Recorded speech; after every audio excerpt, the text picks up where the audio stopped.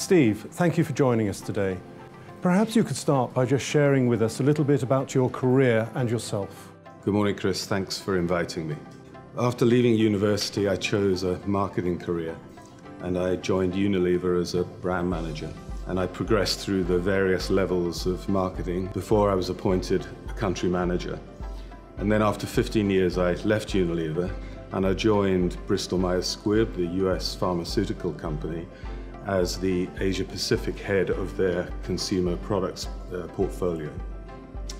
Within that portfolio, the business with the most latent potential was a business known as Mead Johnson Nutrition. Early success enabled me to move into becoming president of the international business and then eventually global president and global CEO. Within Bristol Myers Squibb, our value and our potential was somewhat hidden, and we got the opportunity to split Mead Johnson from Bristol Myers Squibb and go through an IPO. So in February 2009, at the height of the financial downturn, we listed the company on the New York Stock Exchange, and despite the unfavorable economic conditions, our shares were 14 times oversubscribed, and we immediately were valued at a level that put us into the S&P 500. I stayed on as CEO for another 4 years and then retired in 2013, but remained on the board until 2017 when the business was acquired by Reckitt Benckiser. The business was valued at that time by Reckitt Benckiser at $17 billion, which was more than 4 times the IPO value only 8 years earlier. So we were very pleased that we'd created such shareholder value. And today I'm a non-executive director of Tesco PLC, non-executive director of an Asian company called the RMA Group, and I'm an advisor to the Thai Union Group, which is the world's leading seafood manufacturer. You've clearly had a very successful career. You've created a lot of value for your shareholders and stakeholders. Do you have any advice or methodology that sat behind how you created that value and made yourself so successful? Clearly, this is a personal point of view. We were crystal clear from day one as we transformed the company what our mission, vision, and strategy was. We were taking a US-centric company to become a global multinational.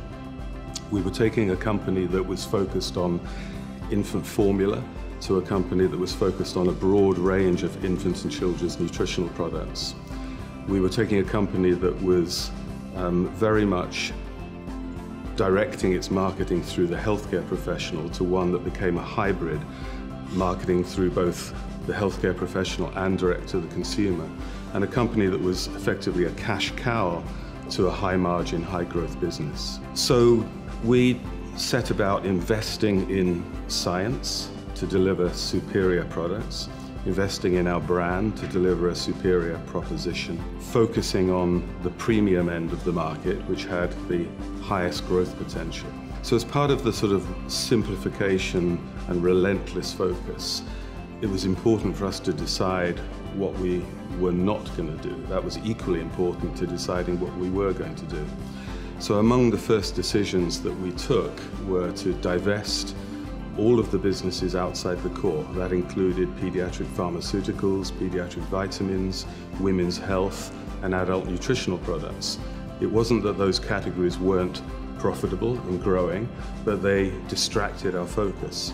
Talking of focus, we decided that only the emerging markets with the highest growth potential would be where we would put the majority of our resources. And so we disinvested in North America and in Europe in order to free up human and financial capital to invest in the emerging markets of Asia and also of Latin America, with China first and foremost among those.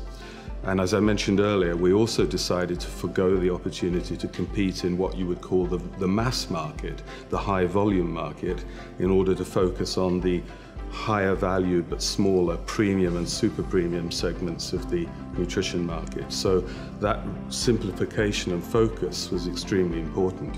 Additionally, we analyzed that there were only certain capabilities within the organization where we felt that we were able to be best in class.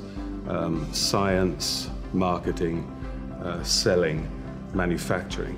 And we divested or outsourced all of the other functions, so warehousing, physical distribution, financial shared services, transactional finance, IT, traditional sales were all activities that we decided somebody else could do better than us for a fee, and that we would put our human and financial resources behind those activities where we could be truly world-class and ensure that we weren't spreading ourselves too thinly.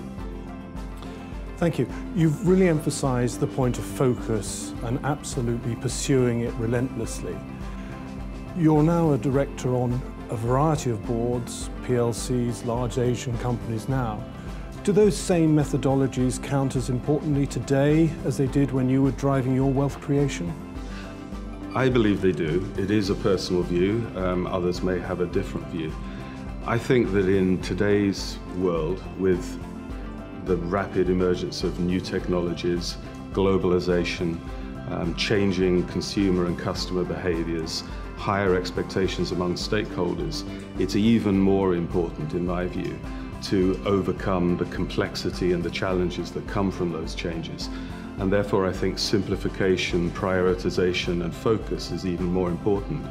And it doesn't imply that you can't innovate and evolve. In fact, I think it makes you more flexible and more agile by being leaner and simplified as an organization.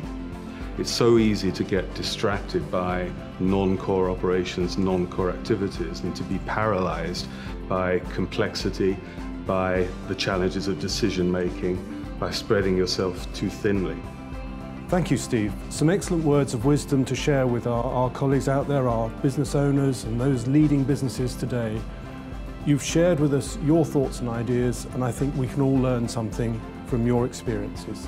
Thank you. Thank you, Chris.